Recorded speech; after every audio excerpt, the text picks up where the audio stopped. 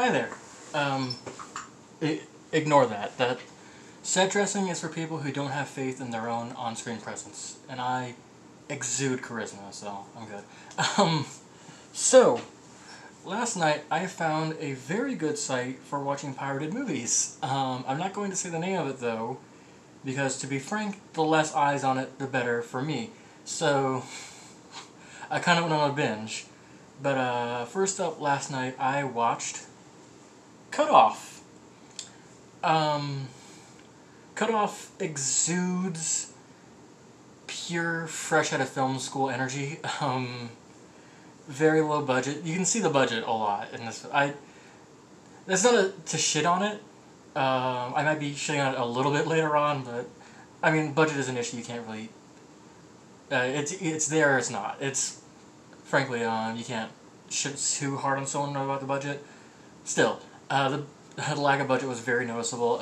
It is a one-man show essentially. There are some bit players, including one of the characters who's there for an extended time, but it is essentially a one-man show about an audio engineer who, after an encounter with a dominatrix, finds himself menaced by a sinister presence in his apartment. So a lot of one location, some little trips off in there. So here I'm gonna be very careful how I word this.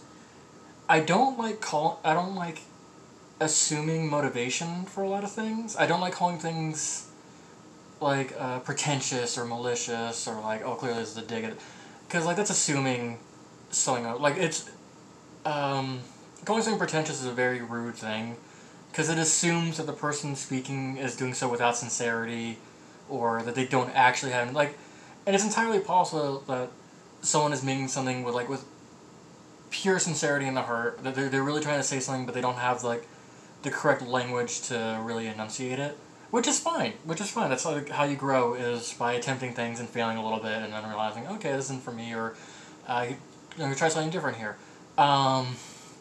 So I'm not comfortable calling anything pretentious. I think I prefer to take things at face value and say it's like they really were trying to say something here.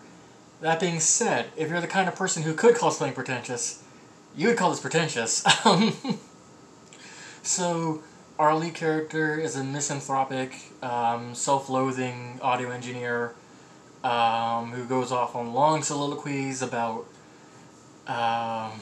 history and rock and roll and weird poetic shit. God.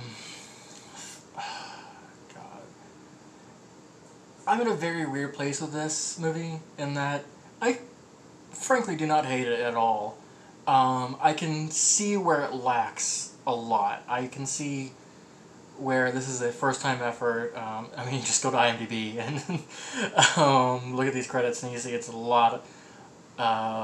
This is a lot of people's first movie, but I still enjoy people trying something new, and yeah, and like there was a lot I really enjoyed. Some clever use of cinematography for such a confined space for this one just bad apartment location. Speaking of set dressing, but the apartment was actually like nasty in like exactly the correct way. Where like, oh, I fully believe a big gross weirdo lives here. Like it's exactly dirty in that way. A lot of I do want to say the sinister presence, the ghost, the monster, whatever is actually haunting him. It's wants to be artsy a lot, so fucking fixing my shoulder. It's shooting for artsy, so it's very ambiguous as to what the thing actually is, what it represents in this man's life. Is it his own self-loathing given form? Is it his obsession with his work? No idea. Is it just a big scary cable monster? It could be that.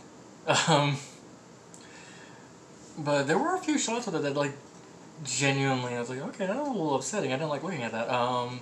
Where a lot of it you just see as a silhouette in, like, doorways or whatever. Ooh, there was, like, one genuinely, like, okay, that was a pretty good scene where he's sitting on his couch, and you see like a blanket rise up behind him, like as there's someone underneath him, or something underneath it. That was pretty cool.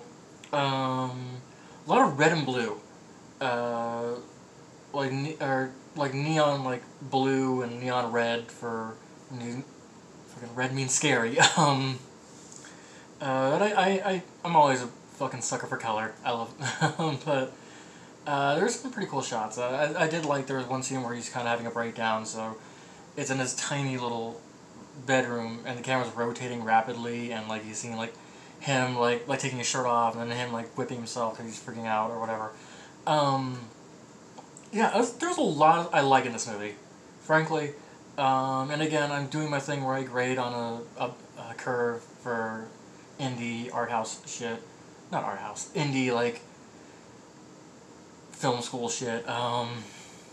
It's a movie made by people who definitely were trying to say something and make a movie. Like, also, I do love some special effects, some super cheap special effects. I like.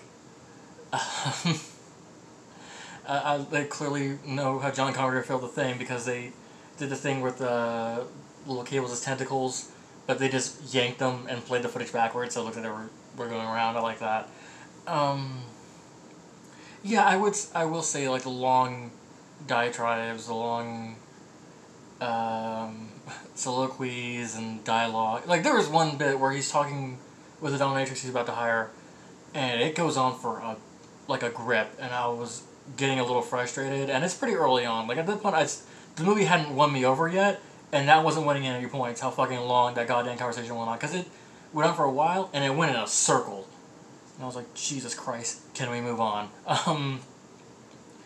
There's also one bit where it's him and the dominatrix talking, and like he's giving a long speech, and it's just like centered like him, like that, like just him and like a yellow wall behind him, and I kept like expecting it to do like a John Waters slow push in on his face, like while he's giving his long speech, and it didn't. It was a very static shot, and I was like, and I know they know how to do like creative, interesting shots because they have done that before. I was like, oh, I thought something else would happen there, but nothing did. But yeah, it's a strange. I didn't hate the lead actor's performance. The character I hate because like you're supposed to, but like he himself did an okayest job. It's a lot of people's first credit, so you know I cut a lot of slack. You could do a lot worse your first time around. Good for them. Oh, I will say like around 45 minutes in, there's a bit where he just goes to Vegas for like 3 minutes, and he's just there, and he's driving down a desert road, and it cuts back, and I don't know what that was for. I don't know why that was in the movie. What it implies, whether it was him trying to escape from the apparition, or I don't know. It probably meant something, and I just wasn't paying attention, or it was just some weird B-roll they had, and they wanted to put a scene where he goes to Vegas in it.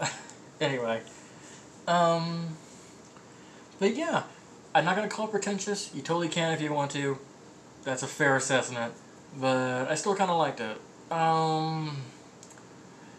3 out of 5. Again, like Lemonheads, if you have like the exact same kind of weird taste I do, where you're totally fine watching a not great movie, but you still like it because it was made with effort. Bye.